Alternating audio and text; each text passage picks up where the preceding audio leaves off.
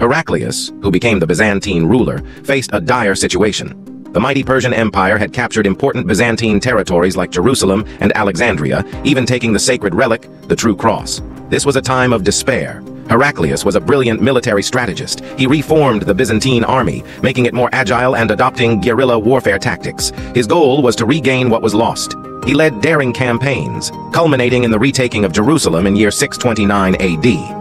It was a triumphant moment for the Byzantines and Christians, but Heraclius' cleverest move came when he outwitted the Persians. He secretly floated his troops down the Tigris River, bypassing the enemy's defenses to reach their capital.